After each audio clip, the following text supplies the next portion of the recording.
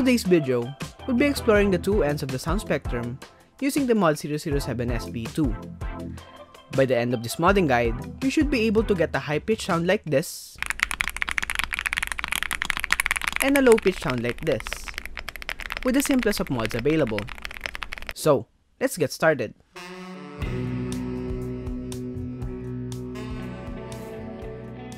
Hey guys, John here, and welcome back to another Keyb related video.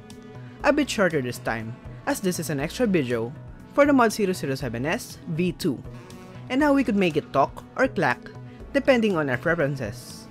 For reference, I use KEYBORED's findings and charts to determine the best config for this board, and I'd like to thank him for researching this all and making it accessible to the community. Starting with the preliminary things I did to the board, I tape modded the back of the PCB to reverb the sound a bit more coming out from the switches.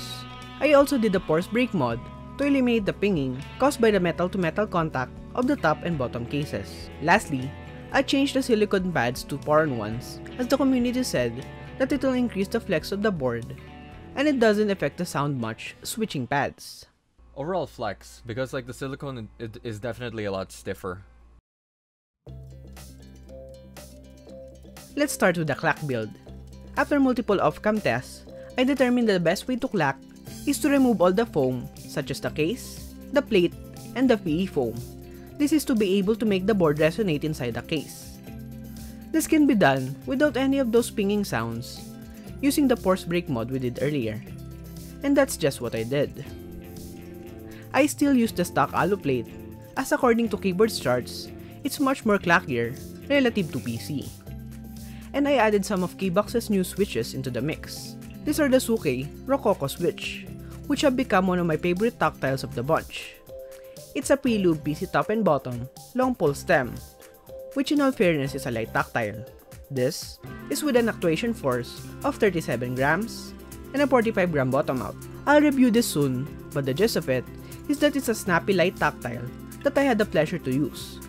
No word yet on availability, as I'll ask Keybox about that, but I'll update you in the comments later on when it's in stock. I chose these switches as they are so clacky, but you could pick your own switch according to your preference.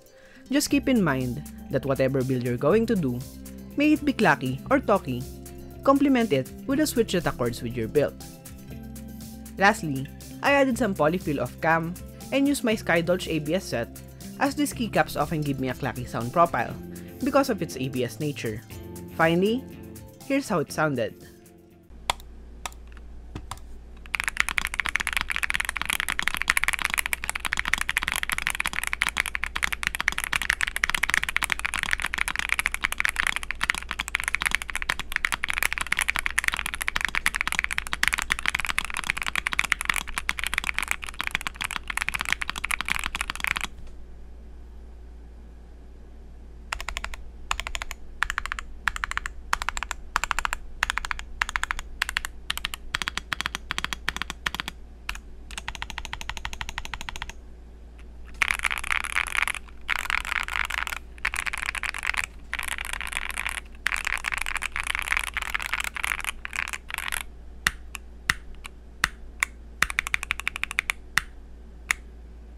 From that clacky monster, let's now go to the deeper end of the sound spectrum.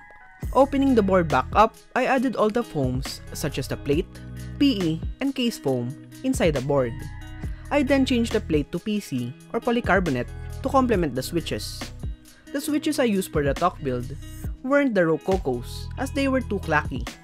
Instead, I used Keybox's new Suke Pink Purple switch, which are linears that have a 48 gram actuation force and a 55 gram bottom out. It felt like the GAT blocks I used before, but a little bit heavier.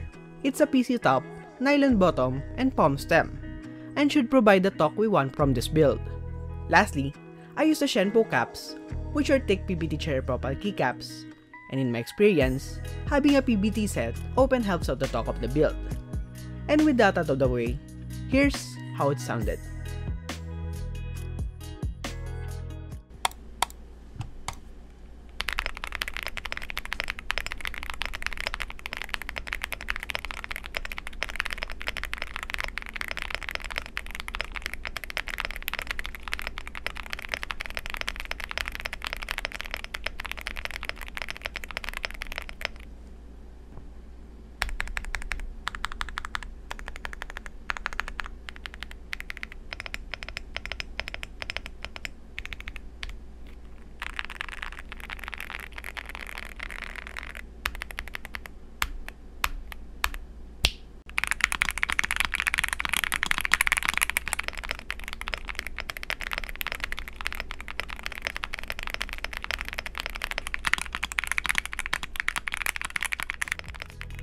In the end of this video, we have achieved what we wanted, to go both ends of the sound spectrum, with only one board. I am a Clacky enjoyer myself, but in this instance, I prefer the Thocky build for whatever reason. Which was your favorite sound profile, the Thocky or the Clacky build? Comment them down below. Once again, I'm John J. Brimaba, and I'll see you in the next video.